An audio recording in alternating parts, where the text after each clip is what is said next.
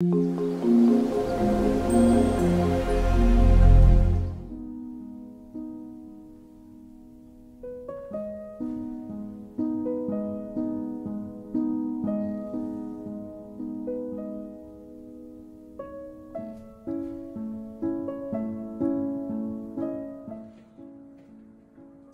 everyone, welcome to this week's Dandelion lesson. It's Sunday morning. This week was a little bit different. I watched my granddaughter 4 days this week at different times, and so it really, my whole schedule was different, and so I'm really trying hard to take Sundays off, but this week it just wasn't possible. But you might notice that I'm not answering questions on Patreon on Sunday, unless it's something dire, like you have time to do a lesson and it's one of the ones that's locked still, things like that. Please message me, and I always see them, but I might not answer them until Monday, unless it's something that really needs my attention. And so, yeah, I'm trying to take Sundays off, and also from commenting on social media, I might post my morning walk or something, but then try not to scroll too much, right? My schedule's really tight right now. I'm trying to find more time to just be present and be not anxious about everything I need to get done. So we all have that right now, I think, more than usual, just the way the world is. It's been hectic and full of anxiety for most of us, I think. But anyway, so we should all be mindful of the time we spend and where we can make time to be without any external noise. We should do our best to find time for that. So it's Sunday morning. Rick just left to go do some work at my studio. We're actually sharing that now since we're both working from home. And it's a little too warm for me to be there in the summer because there's no air and it's been very hot. So he's been going there when we both need quiet time to do our work. And so he's gone. And then when he comes home, he's bringing home all the ingredients to make gumbo, because we're in with all the veggies from our garden, and we grew okra this year. So we're going to make gumbo tonight. It'll be fun. And I'm having some yummy tea that Kitty sent to me in a beautiful mug that Margaret sent to me that I treasure. I love this mug and this tea. So I'm just sipping. I have some goldenrod honey from local honey.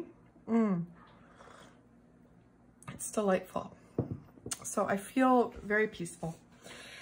And I started my morning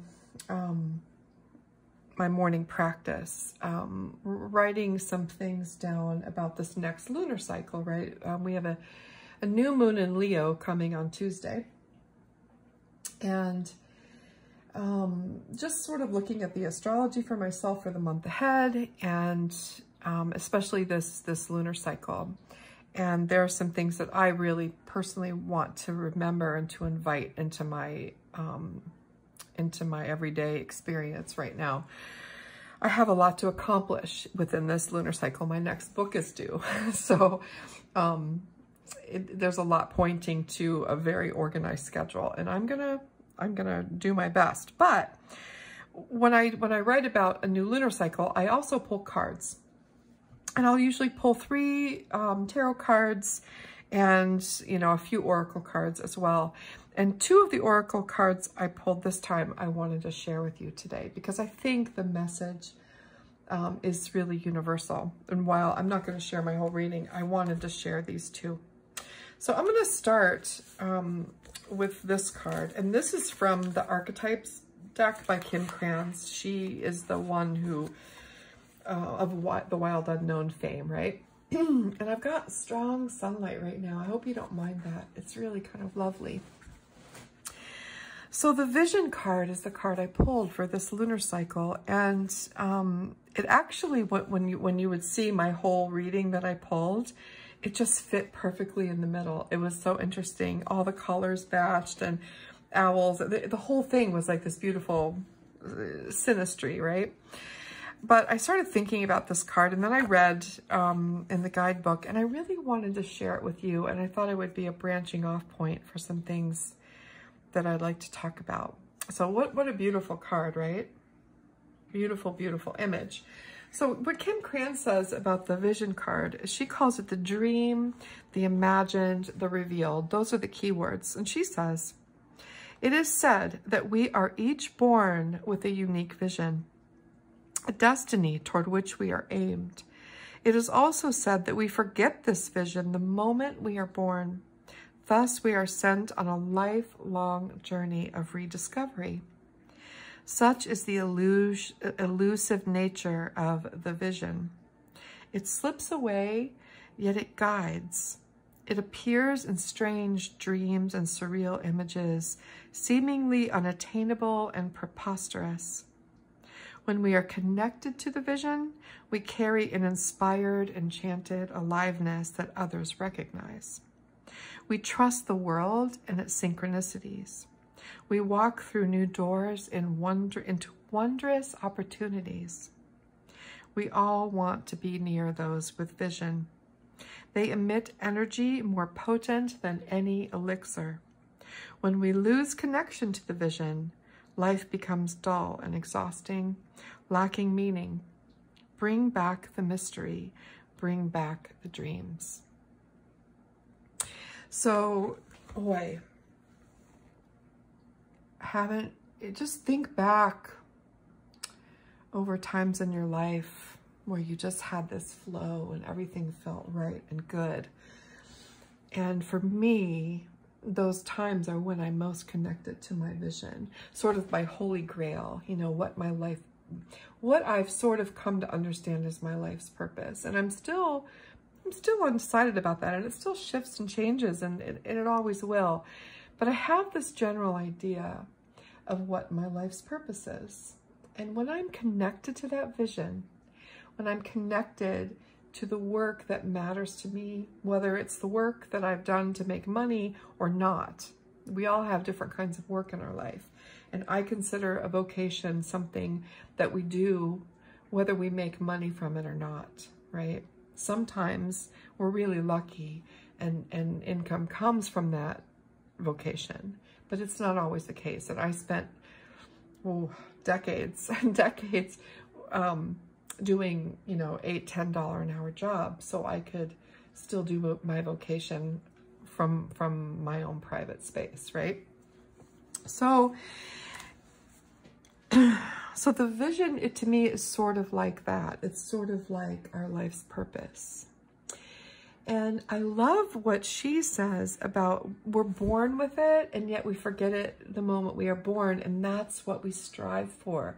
Our whole life is to rediscover it, right? And we have dreams and visions, and mysterious things happen, and synchronicities in our life, and images and symbols that recur in our dreams and even in our waking hours. Things that matter to us, words, our lexicon of words that's so intimate to ourselves. Like, I don't know if you've ever done this exercise, but I love old typewriters, and I have many around my house, and I keep a piece of paper in one of them.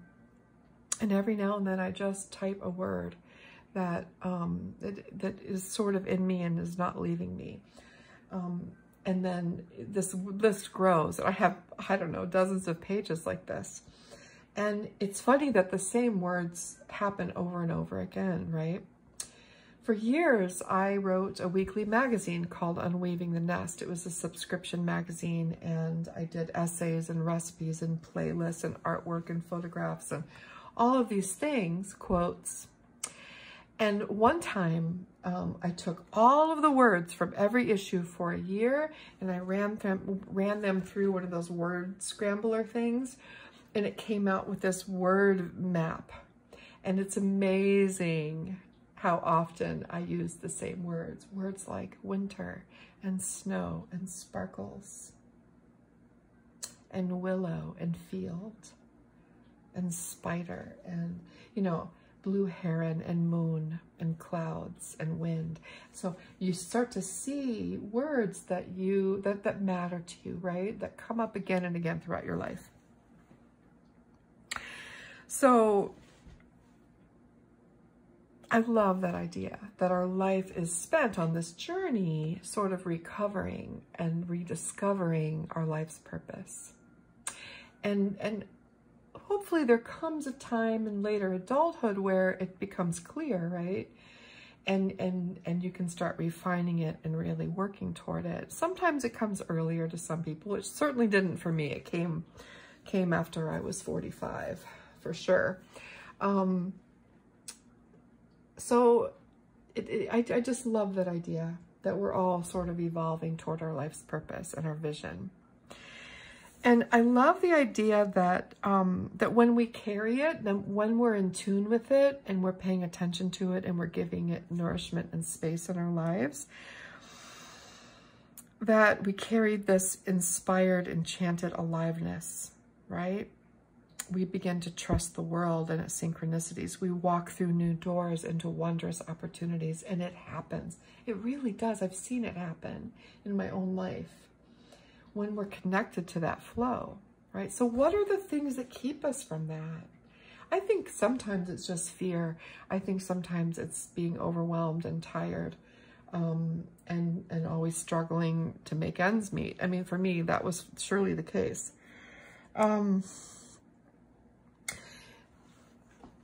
But I think for me, when it really broke open was when I began to have a daily creative practice with watercolor. And not just the detailed watercolors that sort of, you know, got me going in a career, but more the personal stuff that I never share with anyone, right? I mean, it's very rare that I share my meditation journal. I did it for a while, and I stopped because it lost some sacredness, right? For me. So once I started that and started recognizing the benefits of it and began to share it with others, share the process as well as the results for a while, then I started to really feel aligned. And things just started moving from there, right? And it was like a jumping off point to the bigger picture for me. In my work, in my life's purpose, all of those things.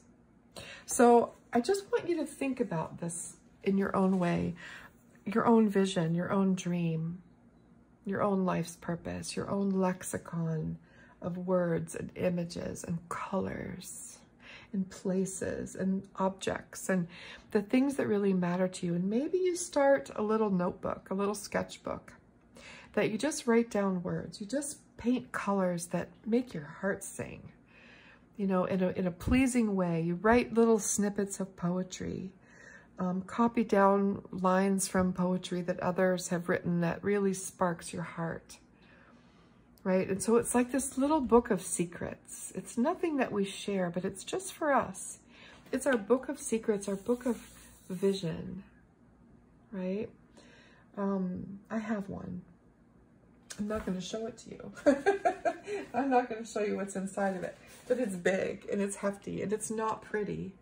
And nothing in it is pretty. It's really just a load of scribbles and thoughts and cutout pictures and little swipes of paint. And it's not pretty, but it's full. This is my 4th book like this year. Look how thick these are. Because I can just write and write and write and scribble and make a mess and nobody's going to see it. It's my book of secrets.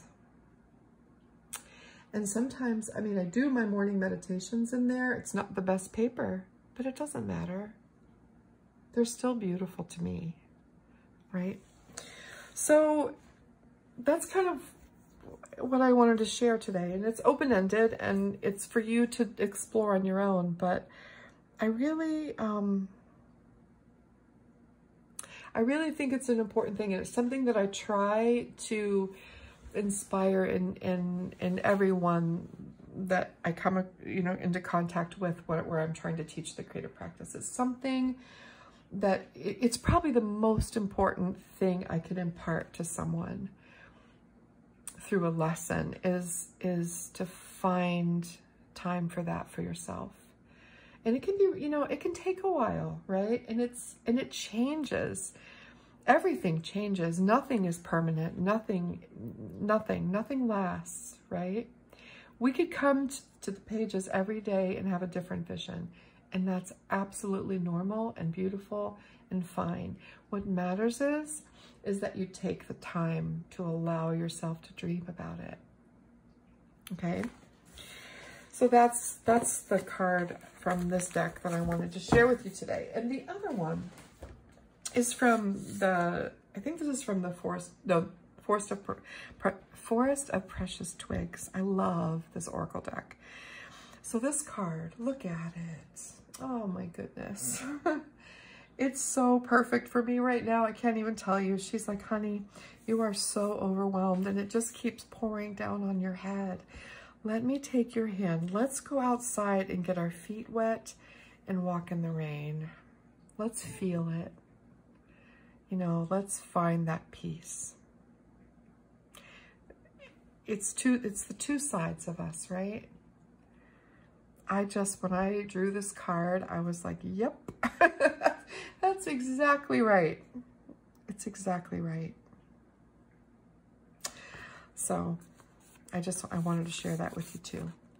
I'm going to paint. I did want to talk about one thing, and it's sort of a new seed, and it's like the Ace of Pentacles, right? It's just starting to grow in me, but I mentioned that I had written that magazine for years. It was called Unweaving the Nest, and it was, I mean, at its heyday, I think I had like 270 subscribers, and it was $4 a month, you know, $4 or $5 a month, and you got an issue every week, and it was an overwhelming task because I made it into something. It was beautiful. And you can actually go to the website. I think it's still there, unweavingthenest.com, and there might be some sample issues that you could look at.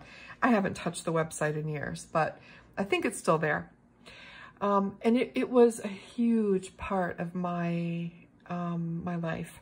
And it gave me a sense of purpose when I was going through really, really hard times, through cancer, through divorce, through my children moving, all of it. It was a remarkable thing to do, and I miss it. And people loved it. They really did. And it was sad to let it go, but there's only so much time, right? And so I have been thinking about starting it up again in a different way, and in a not so overwhelming way. And do it through a Patreon account that would be different from this one. Or, you know, I'm not even sure if I can do that. So I'll figure that part out later. But it might be like a quarterly thing. It might be a quarterly thing where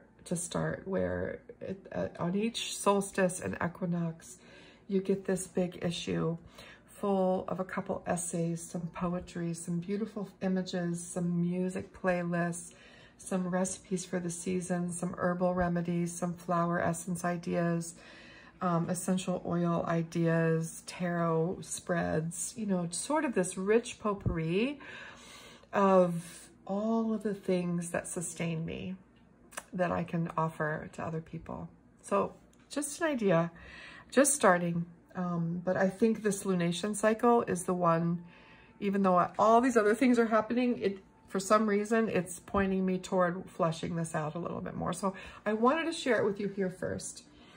No big details yet or anything, but just something that's starting to grow.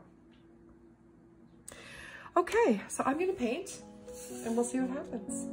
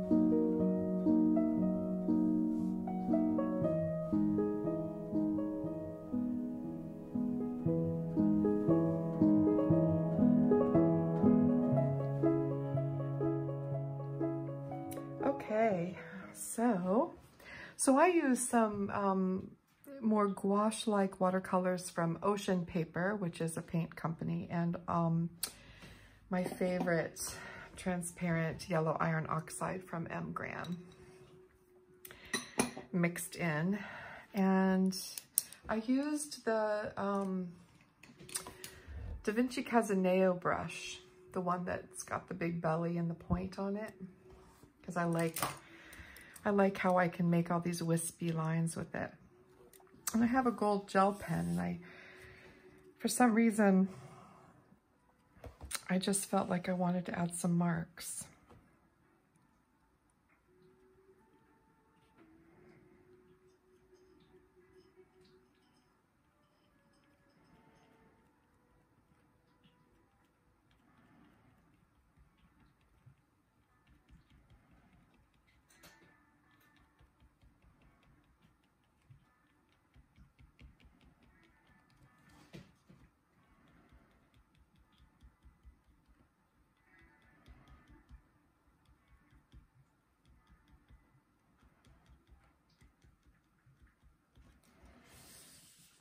That's it.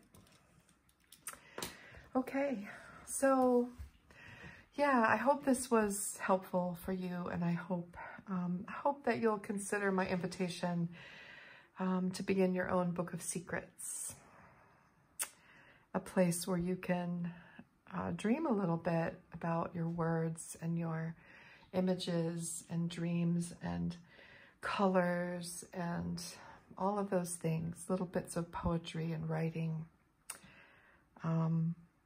even photographs. You can print them and paste them in, whatever is good for you. But it's just such an important thing to me that I want to share it with you and invite you to try it yourself. All right, everyone, that's it for today. I will see you this week with more videos. And I hope whatever you're doing today, that it's peaceful and that you find a few moments of silence and solitude and beauty. All right, thank you so much, and I will see you soon. I'm so grateful for you. Thank you.